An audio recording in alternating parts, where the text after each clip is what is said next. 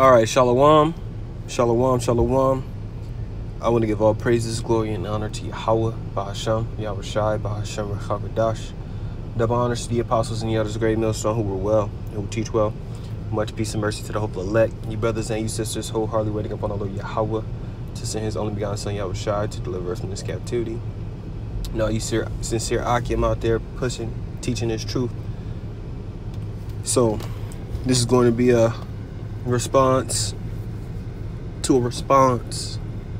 As you can see here, the title is My Response. Elder Apostle Tahar. Vocab Malone page, GMS Cleveland, a visit. You know, and I watched the whole video, or at least I watched this whole video, and I watched about maybe about an hour into the actual live camp from the Cleveland brothers. You know, I plan on finishing that, Lord willing, soon. However, this right here is a clear example of the heathen trying to frustrate the building of Yahweh B'Shem Yahweh Shai. You see?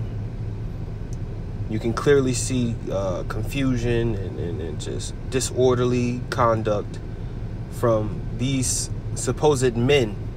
You know what the scriptures say. You know, we're not supposed to interrupt a man in the midst of his speech, right? But they were constantly cutting brothers off, jumping in, trying to ask random questions. You know, trying to speak over the brothers while the when the scriptures was coming out. It was very out of order. But these brothers here, these Cleveland brothers, they held their ground. You see? They held their ground through the spirit. So these heathen, especially this guy, Vocab Malone, right? We know his real name. He's the main frustrator sent by whoever to try and frustrate the movement of the Israelites. But you can't hinder this, man. You know, actually, I'm gonna start there because I want to get the account in Ezra's. This is Acts chapter 5 and verse 38. And now I say unto you, refrain from these men and let them alone. For if this counsel or this work be of men, it will come to naught. You see?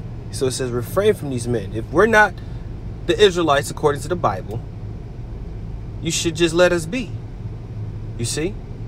But you spend so much time, so much effort into trying to disprove the legitimacy of our claim, right? Let me do this. Boom. You see? If this was not, as it reads here, verse 39, but if it be of the Most High, ye cannot overthrow it, lest happily ye be found even to fight against the Most High. And that's what it is. I'm at this point, I just believe Vocab he's happy to fight against the Heavenly Father. You know? Because what Edomites, they don't believe in a higher power. And the fact that he keeps popping up randomly, it's like a whack-a-mole, man. You know, you whack-a-mole so many times, they stay down for a while and then they pop back up. You gotta whack his ass again. We be whacking you with the scriptures, man. So they're sent to frustrate the building of Yahweh B'Shem Yahweh Shai, but you can't, because in the past it was a physical temple. They could actually lay hands on it. You know, they could fuck with us. You know, but now this is it. We are building in the spirit. We're building spiritually. That's why Paul said, if any man build upon the foundation, which is Yahweh Shai, gold, silver, hay, stubble, etc., your work is going to be manifest in that fire. Right now, when we teach the 100% truth and according to scripture, geological history, etc., we're building upon the foundation gold, silver, precious stones, etc. But they're trying to come in and throw mud, hay, you know. You can't build with us, man. You can't build with us. There's a great gulf fix. You see? So I'm going to grab these precepts. Ezra 4:1. Now when the adversaries of Judah and Benjamin heard that the children of the captivity builded the temple of the Lord, power of Israel, they came. Then they came to Zerubbabel and to the chief of the fathers, and said unto them, let us build with you, for we seek your God as ye do, and we do sacrifice unto him since the days of Esarhaddon, king of Ashur, which brought us up thither. So they came to Zerubbabel and the chief fathers, asking, hey, you know, it says what? The adversaries of Judah and Benjamin. So Jake out there, you got to understand, we have enemies, man. Read Psalms 83. Gives you a whole list of them. So the adversaries of Judah and Benjamin tried to come in, right? But they weren't trying to build, they were trying to fucking destroy it. Verse 3.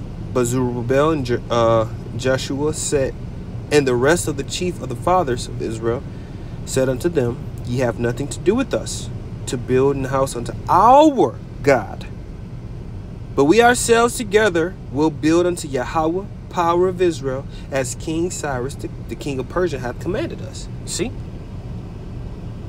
Because Cyrus ain't say, you know, all people of all nations go help the Israelites build up there. No, he said of all that be of Israel, the stock of Abraham, etc., etc., you can go back to your land and rebuild. That was who the message was for. It wasn't for everybody. It wasn't for everybody back then, and it damn sure ain't for everybody now, because that's the only argument that they try to come with is the Gentiles. Oh, well, Gentiles can't come in. It says the Gentiles receive salvation. But when you start to look up these words and you start to really line these precepts up, you start to see, wait a minute, yeah, this is talking about Israelites. It's always talking about Israelites until it's not.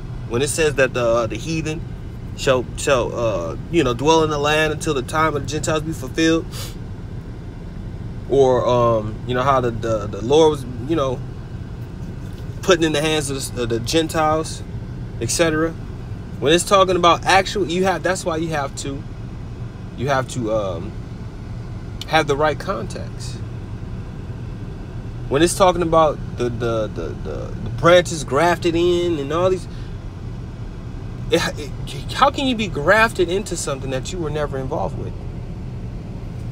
So this is verse 4. Then the people of the land weakened the hands of the people of Judah and troubled them in building. So they still did it. So that's what the idea that they're coming with. They're trying to trouble the hands of the prophets that's out there on the highways and byways. They're trying to trouble the followers. You know, what did Amalek do when we came out of Egypt? They smote the most hinder part of us, the older, right, the elderly, and I think it was the elderly. That's the same mentality, man. So I got a few precepts. I'm gonna just grab these. 1 Corinthians 3:16. Know ye not that ye are the temple of the Most High, and that the Spirit of the Most High dwelleth in you? You see? So we're the temple now. You see? Yahushua is the high priest. That's why the scriptures say, Romans the 12th chapter, present your body as a living sacrifice. That's why we go on the highways and byways. That's why we fast. That's why we pray. That's why we, you know, refrain from defiling our temples. Because it says what? And that the Spirit of the Most High dwelleth in you. The Lord hath given us the Holy Spirit, that which allows us to understand His word, which allows us to teach, and it gives us all understanding. But these heathen, they don't have the Holy Spirit, man, because this is only for Israel. This is 1 Peter 2:5. Ye also, as lively stones, are built up in a spiritual house and a holy priesthood, to offer up spiritual sacrifices acceptable to the Most High by Yahushua, the Anointed. So they can no longer hinder us. The only thing that they can try to do is put hands on us, man. Through the spirit and power of Yahweh Shem Yahushua, our faith has been built up.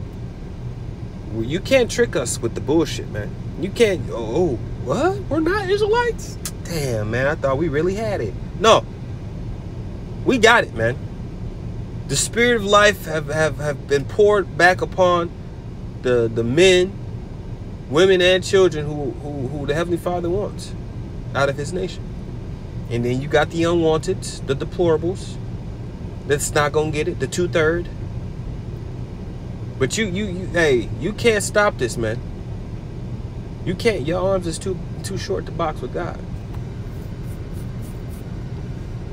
Wherefore also it is contained in the scripture, behold, I lay in Zion a chief cornerstone, elect, precious, and he that believeth on him shall not be confounded. That's why you can't come out there talking about the Gentiles, this, the Gentiles, that. Is Judas a saint?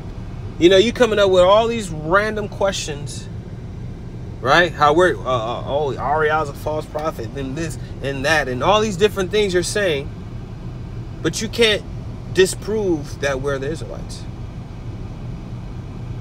We know we are the Israelites by faith. We got the receipts, man. We got the scriptures, the curses. Deuteronomy 28, I think it's 43. And these curses shall be upon thee as a sign. Let me go there. 28, I think it's 43. Nope, 45. Moreover, all these curses shall come upon thee, and shall pursue thee, and overtake thee, till thou be destroyed. And we have been destroyed, man. Our people have been overtook. Look at the state of the so-called Negro, Latino, and Native American man. Because thou hearkenest not unto the voice of the Lord thy power, to keep his commandments and his statutes, which he command thee. And they shall be upon thee as a sign, and for a wonder, and upon thy seed forever. See that? So that's how we know. So when you go through these curses and you see a byword in the proverb, you're cursing the city, cursing the field, right? All these different things that the curses is, oh yeah, your wife ain't gonna be your wife. It's gonna be, you know, somebody's gonna come up and eat up your fruit, the fruit of your vineyard. All these different things. That's what happened to Jake. That's what happened to us. You shall go into Egypt again with ships. You shall never see it again. Right? We have not seen the land of Israel since we left. We went into captivity in America with slave ships, the transatlantic slave trade. Nobody else you can't mess with us, man. The Lord gave us the tools to combat and defend ourselves until he come. The weapons of our warfare are not carnal, but mighty through the pulling down the strongholds. Is that it? 2 or 9? 1 Corinthians chapter 2. I'm going to start at verse 9. But as it is written, I have not seen nor heard, neither have entered into the heart of man the things which the Most High hath prepared for them that love him. You see, we got something to look forward to. Right? We have the vision.